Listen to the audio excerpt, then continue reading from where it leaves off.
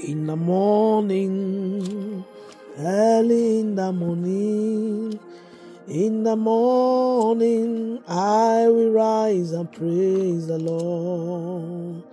This is the morning, early in the morning. This is the morning, I will rise and praise the Lord. Hallelujah. Good morning. God bless you and welcome. It's beautiful Saturday morning. By the grace of God, it's the second day in the month of December 2023. God has been so faithful. Good morning once again.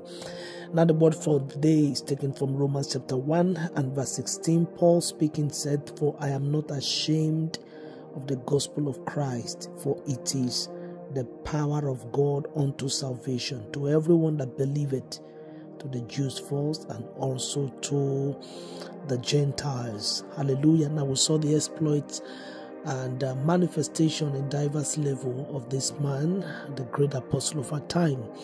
Now here comes his letters to the church of Christ.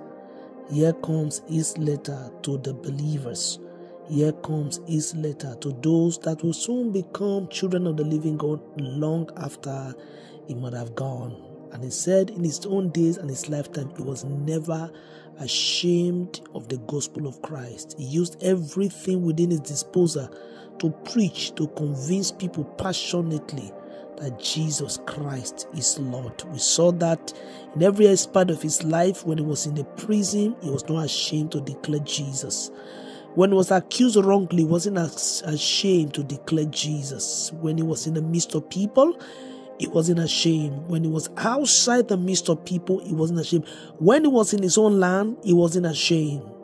When he was outside his land, he wasn't ashamed to declare the lordship of Jesus everywhere.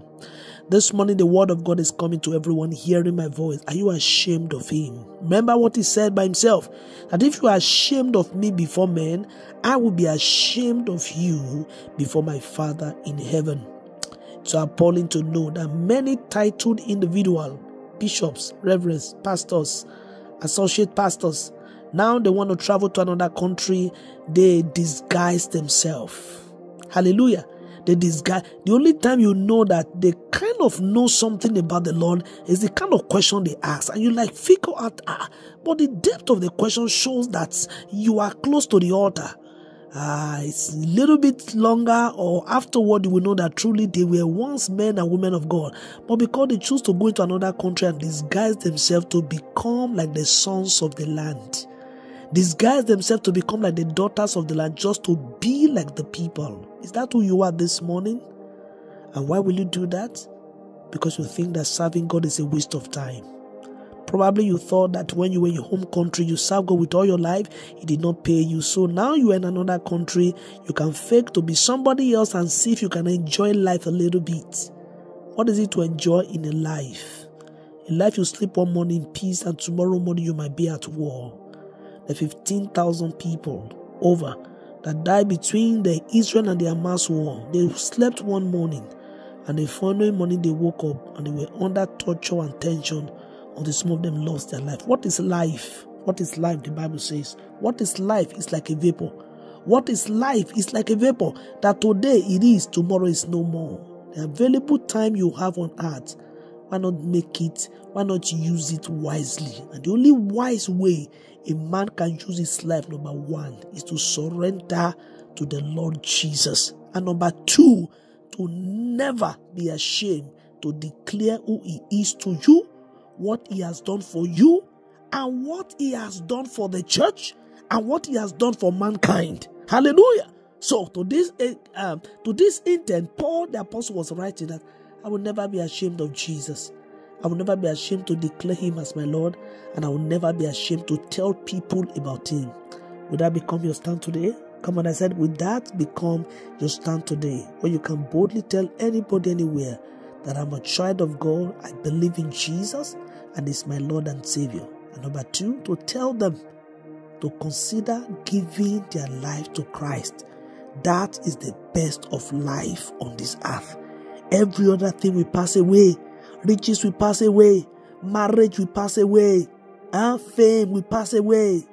Wealth will pass away. But one with God will remain with the best forever and ever.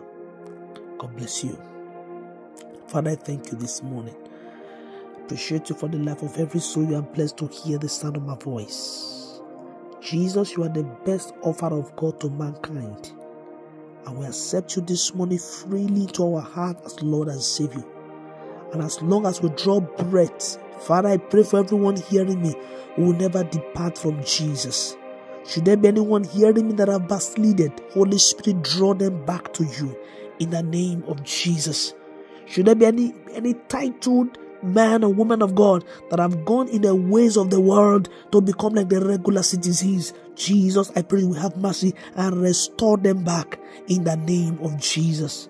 I bless you today. Be favored by God, be sustained, be preserved, be enabled, be shielded. Let this day favor you. Go in peace and return back in peace. No evil shall befall you in the name of Jesus. I cover everyone hearing my voice with the blood of Jesus. I cover your inheritance and children with the blood of Jesus. It is well with your soul. I cover you and yours with the blood. And I decree that this second day of December will favor you. We favor your household. We favor your family in the name of Jesus. Thank you, Abba Father. To God be all the glory. In Jesus' precious name. Amen and amen and amen. God bless you. Good morning. Thank you for being part of our morning devotion. Please share with one another. Tomorrow is Sunday. We invite you to join us at the end of our service location in New Jersey or in Texas. And God will bless you. Maranatha.